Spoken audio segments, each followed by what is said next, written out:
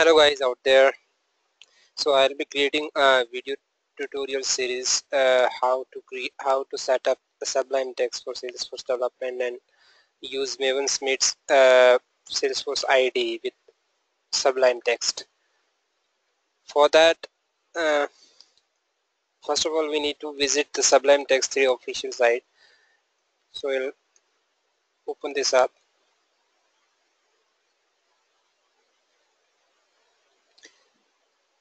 So currently I'm using Windows 7. So I'll be downloading this Windows 64-bit. So as soon as this download is completed, I'll run this exe file. It will not take much time. I'll accept the default and click on next and install. So once the installation is completed, I'll open Sublime Text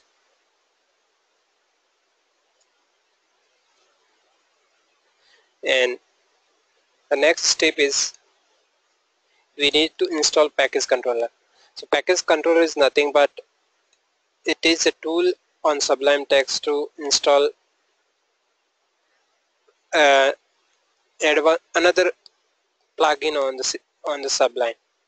So to install package control, first we'll visit this package controller site, and over here you'll find two scripts, Sublime Text 3 script and Sublime Text 2 script.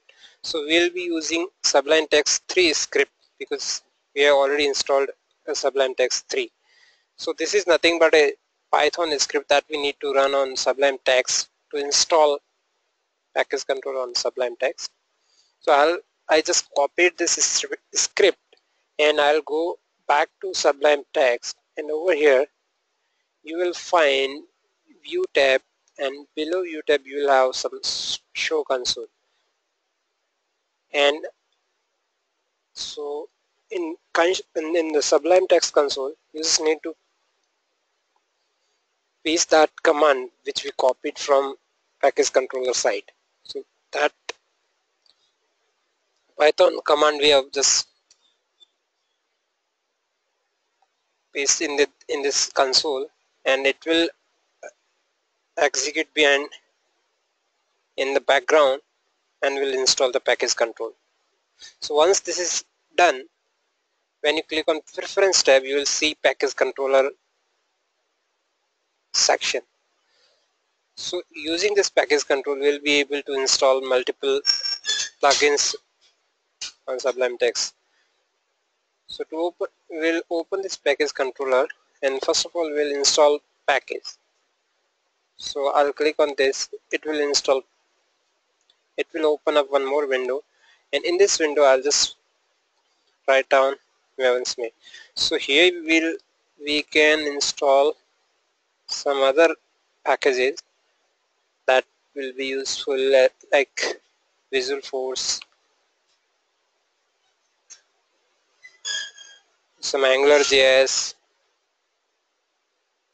so that uh, auto typing will be enabled. So here you will be able to see Visual Force preview. So I just let me go back and install package. I'll install MavensMate.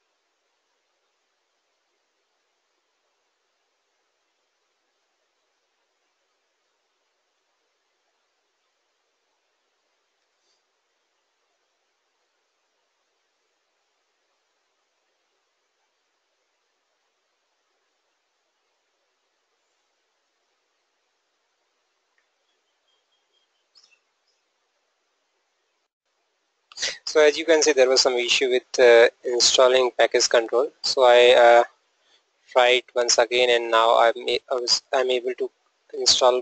I'm able to associate this MavensMate plugin. So here we'll see one more tab, MavensMate. So once I install this MavensMate package on Sublime Text, I need to go ahead and install the desktop application of MavensMate, which you can download from here. So I'll go over here, and here you can find there are multiple release base. On release base there are multiple beta versions, so I'll not install any beta version. I'll go for some stable version. So version 10 is the stable one. So I'll go ahead and install this MavensMate Windows 64. So it is taking some time to download. As you know, as you can see, this is bit heavy file, 646 bit. So meanwhile, so as long as this file is getting downloaded, meanwhile we can create one repository where we'll be storing our Salesforce source code. That will be called as Workspace. So I'll name it as Sublime Workspace. So Sublime Workspace, that will be used later. That we'll use later on when we set up. So once I'm able to download this file completely, I'll store this file somewhere and will extract this file. So I already extracted this file in some training folder. I'll execute this exe file and will accept the default. So it will install MavensMate app, desktop app for me. So as long as it will take some time. So the next thing that we need to do is we need to set up a workspace on this MavensMate tool. So I'll set it up once the installation gets completed.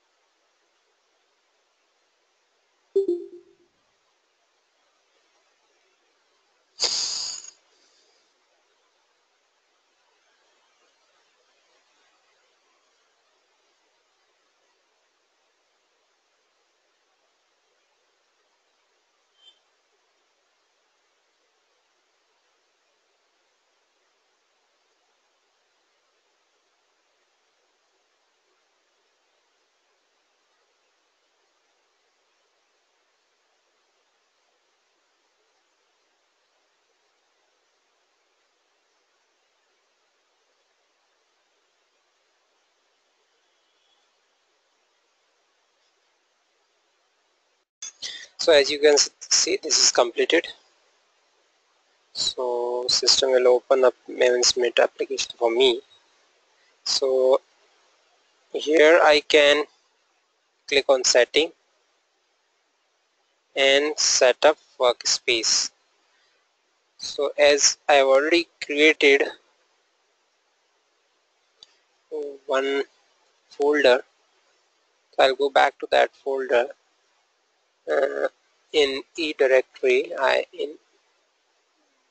have created this Sublime workspace. So I'll copy this and put it here. So as it looks, the naming convention, the format is something like so. Users to put / and Now go back to menu and click on new project. So here you can choose your namespace as this. 1 minute.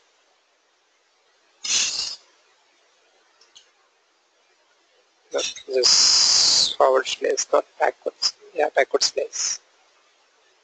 New project. Choose this one. Project name. I'll give it a demo. Project. Here I need to provide uh,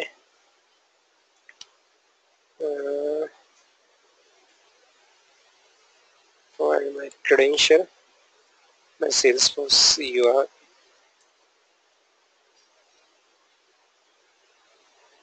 My username is this one. So I put it over here. So I need to provide password along with the security token. So now just click on advanced. It will try to authenticate.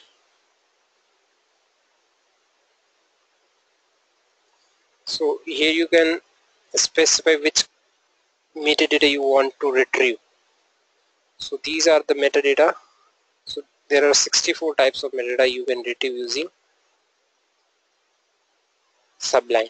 So one thing that is very important here to note down is you have option to either retrieve metadata, manage package metadata, or you can avoid. So you are over somewhere here you will find there is some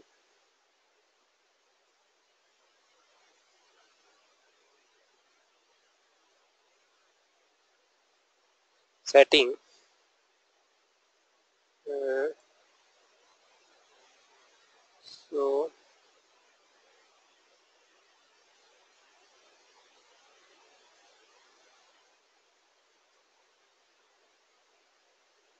so if you check this, if you mark this checkbox true, that means it will not retrieve any metadata which was part of managed package. So we'll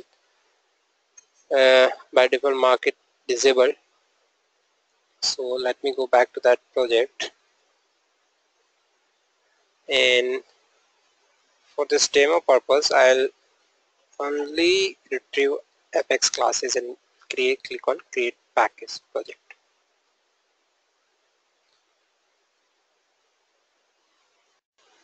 So this is completed. I'll try to open this in Sublime.